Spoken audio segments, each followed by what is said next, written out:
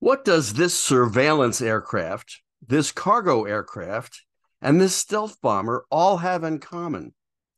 We're going to tell you in a special episode of Celebrating Aviation with Mike Mashat.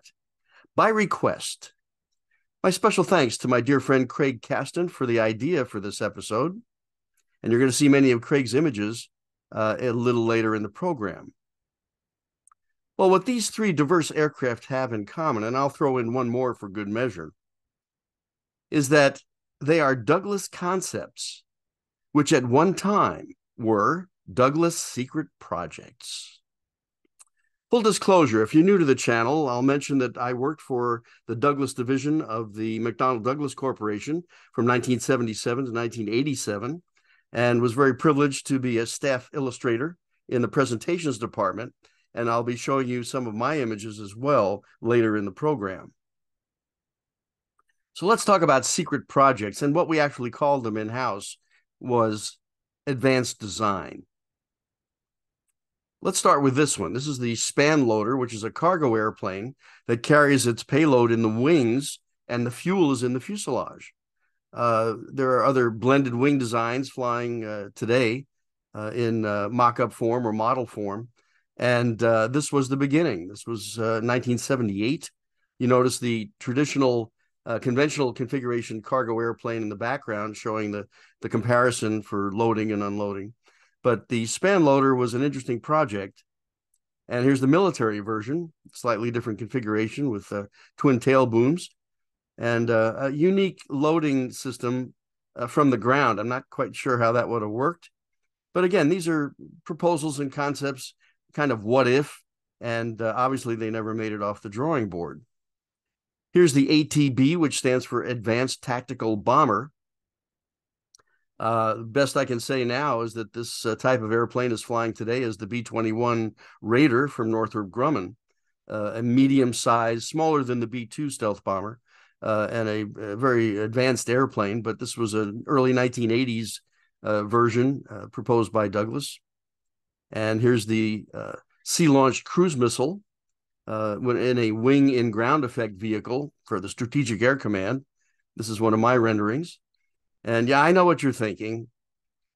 This looks just like the Caspian Sea Monster, the Russian wing-in-ground effect vehicle that you see at upper left. And again, this never got past the proposal rendering stage that you see here. The VTX was an entire training package for the Navy, and this became the T-45 Goshawk. But the idea was that the Navy would get the actual airplane and all the simulators and all the just training aids and just a complete package for creating future naval aviators.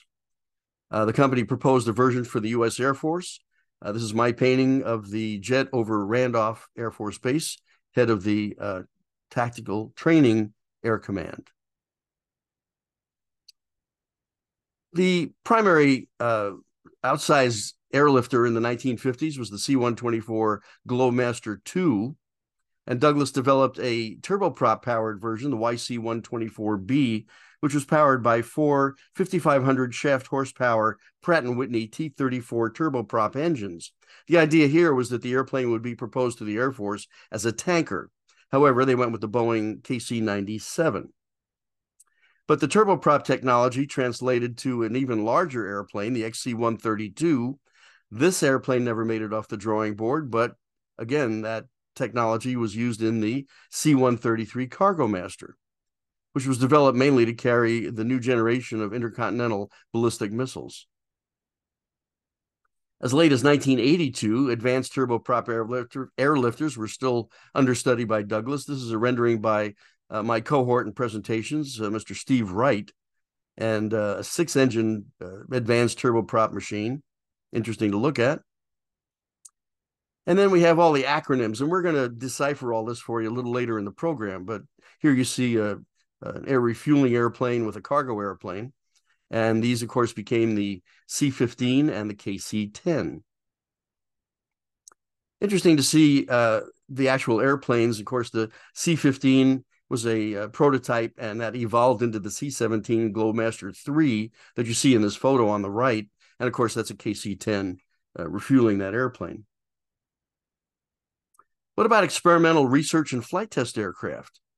Well, Douglas had the D558-1 and the D558-2, first airplane to fly twice the speed of sound. So it stood to reason that there would be a D558-3. However, this airplane never got into production. It was the study for what became the X-15. Commercial airliners. This is kind of neat. Well, no, that's not a commercial airliner. That's the Douglas XB-42, known as the Mixmaster for its contra-rotating pusher props. But believe it or not, there was an airliner version of this airplane. And you're not going to believe what they were going to call it. It was the DC-8 Skybus. I believe the Skybus was a different airplane. We're going to show you that in a moment. And of course, the DC-8 became a four-engine jet transport. This airplane, which first flew in 1958. But that Skybus idea really emerged as this. This is one of a family of airplanes that I guess you could call a Skybus, but more accurately, it's the Airbus. SST stands for Supersonic Transport. Let's see what Douglas had in mind. In 1962, the model 2229 was proposed as Douglas's entrant into the Supersonic Transport sweepstakes with Lockheed and Boeing. Douglas decided not to pursue this design in 1963. But take that 3 view and make it into a rendering, and you've got this stunning image by the great Ren Wicks. There were other SST studies, a variable geometry aircraft in a painting by R.G. Smith. And this was the winner of the 3 companies that proposed ideas, the Boeing 2707, seen here in mock-up form. Do we have a better picture of this airplane? I think we do. Can we put that up? There we go. Yeah, that's more like it. In the 1980s, Douglas was still considering possible supersonic transports. This is the DCAST, Advanced Supersonic Transport. And even into the 90s, they were studying designs. But again, these never made it past the study stage. Of course, the first actual SST was the Russian Tu-144, which flew in 1968, followed by the Anglo-French Concorde in 1969. Military DC-10 proposals.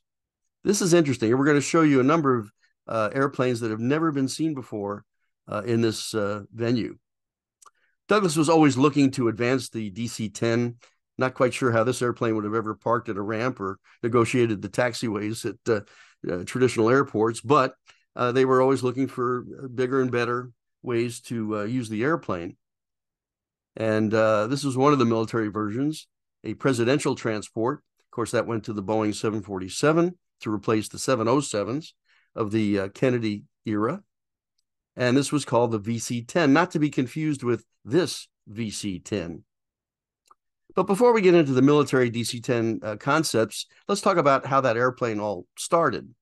It began with the CX program, which was the competition for what became the Lockheed C-5 Galaxy. However, the construction methodology and the power plant technology lent itself to the possibility of a giant wide-body airliner. And are you ready? This was going to be the first DC-10, a double-deck 4-engine monster in a beautiful painting by R.G. Smith. But the DC-10 actually took form as a twin-engine airplane to meet a requirement by American Airlines to have a 250-seat wide-body machine fly operationally out of New York's LaGuardia Airport. And as you see in this photo, the largest jet at that time operating out of LaGuardia was the Boeing 727, the American Airlines airplane taking off and a TWA at the gate. To give the airplane transcontinental range, a third engine was added, as you see here. And the DC-10 operated successfully out of LaGuardia through the 1970s and well into the 1980s. This is an ironic photo because taking off on the runway, of course, is an Airbus A300. So let's get into it. Military DC-10s. Let's start with the intelligence missions. And I should mention that Most of the aircraft used for these operations were converted or adapted from other existing airplanes. The two on the left were airliners, a DC-3 and the Lockheed Constellation. And the two on the right, the Boeing B-47 Stratojet, Lockheed C-130 Hercules, adapted for the recon and intel modes. So let's start with this, the DC-10. E-10 Advanced Airborne Command Post, which of course became the Boeing E-4 747.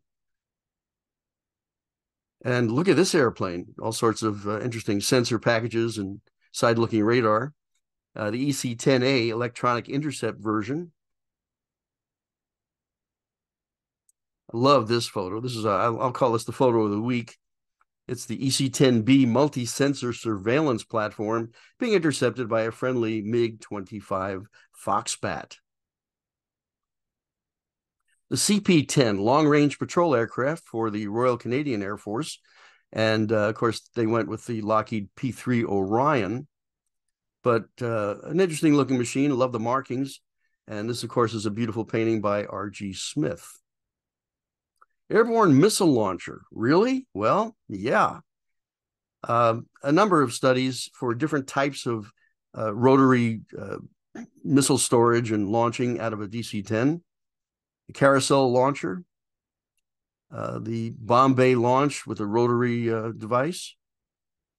And the final selection was a side launching airplane out of launch blisters located on the rear fuselage. And let's take a look at a rendering here. This is by Hank Lozano. The DC-10 standoff bomber. Total payload would have been 64 air-launched cruise missiles. Believe it or not, there was resistance from the airlines about having an airliner as a strategic weapon system. There was concern about confusion, and so that never came to pass. But they even studied intercontinental ballistic missile launches out of a DC-10. And here's a cutaway showing two missiles that could be ejected out of a lower Bombay type device in the lower aft fuselage.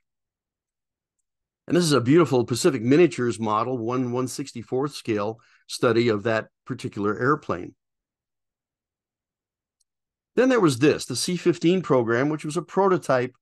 We'll show you in a moment. This was developed as a medium range STOL type aircraft. And that acronym was AMST, which stood for Advanced Medium Range Short Takeoff and Landing Transport. This airplane flew in 1975, and it won a fly-off competition against Boeing's YC-14. But this airplane was also studied to be adapted for air-launched intercontinental ballistic missile. This is my rendering of such a launch here. We see the missile actually on a cradle that was then pulled out of the airplane by a large parachute. And this actually happened. This is a dummy missile launch study out of a C-17 Globemaster III. But up to now, we've seen mostly concepts that just, as I said, never left the drawing board was the term they always used. Let's talk about an airplane that did. And it's this. The ATCA, which stood for Advanced Tanker Cargo Aircraft. The logic here is that for a major Air Force deployment, the tankers would refuel other aircraft, fighters, bombers, whatever, and then cargo airplanes would take all the logistics loads, the men and machines and equipment, spare parts and such. The idea here was that you'd have all that capability in one airplane, the Advanced Tanker Cargo Aircraft. This was a converted DC-10 Series 30 convertible freighter adapted for the military mission. And what they would do is this airplane could carry squadron and maintenance personnel, as well as cargo and spare parts, including complete jet engines on their cradles, and have full aerial refueling capability for both Air Force and Navy and foreign airplanes when required. As mentioned, the convertible freighter was equipped with a 10-foot by 22-foot forward cargo door that you see in this cutaway illustration by Chuck Santmeyer. And the total fuel capacity was 356,000 pounds, which theoretically gave the airplane the range to fly nonstop from New York to Sydney, Australia. It was called the KC-10 Extender. And in the renderings, we always showed it with company products. Here we see KC-10 refueling an F-15. And even another KC-10. This is by the great George Akamoto. Boeing also proposed the 747 as a tanker. We see it here with the KC-135 boom and a dry hookup flight test with the SR-71. But the Air Force went with the DC-10 for its accessibility into smaller air bases. And so it was a very significant win for the company. And this cutaway shows you some of the different configurations in the mix of passenger and cargo. When the markings were finalized, I made one of the first renderings of the airplane, again, refueling an F-15. And I remember this very fondly. I got a pass to go out to the paint shop with my Polaroid and actually take the first photos of the painted airplane. It hadn't flown yet, but it was just literally painted the day or two before. And I had the actual markings and made this rendering. First flight was July 12th, 1980. I'd like to show you a comparison with the KC-10 versus the KC-135. KC-10 had a number of very interesting features. Among them, the hose and drogue housing. A retractable hose and drogue was available for, as I mentioned, U.S. Navy and foreign aircraft. And then the main boom was a digital fly-by-wire refueling boom with twice the offload capacity of the KC-135. Here we see, this is an interesting size comparison with the KC-10 and the C-5. And this photo was taken during a 4.5-hour test flight at Edwards Air Force Base, operating at speeds up to 400 knots and altitudes as high as 25,000 feet. During this sequence, 48 total refueling contacts were made at different airspeeds, different attitudes, again, just opening the envelope for refueling such a large airplane. KC-10s enjoyed 40 years of continuous service. They are just now starting to be retired. 60 total were built. One was lost in a ground fire in the first year of operation, but 59 KC-10s have soldiered on for the Air Force. And I want to show you the different color schemes. This is what we call the white top, got an airliner type color scheme there with the stripe. And then this was affectionately referred to as Shamu because the airplane looked like a giant killer whale. Current color scheme is the standard Air Force gray seen here on a KC-46 Pegasus, which is the tanker that is going to replace the KC-10. And I've always been fascinated by future concepts and aviation art. And I want to show you a very striking example of what happens when secret projects become reality. So there you have it, a look at Douglas Secret Projects, concepts, and proposals. As always, special thanks to the great artists I was so privileged to have worked with in my time at the Douglas Aircraft Company, and all the wonderful people who supported the presentations group with photos and technical material. And again, to Craig Caston, engineer, co-author of American Secret Projects, available on Amazon and at all booksellers. Craig has been a great friend over the years, a great supporter, and generated the concept for this program. So thank you for celebrating aviation with Mike Machat. I hope you enjoyed this episode. We enjoy so very much bringing them to you. If you haven't subscribed, we love having you on board, and please do hit the like button on the way out. It does help us in a big way with YouTube. So until next time, take care.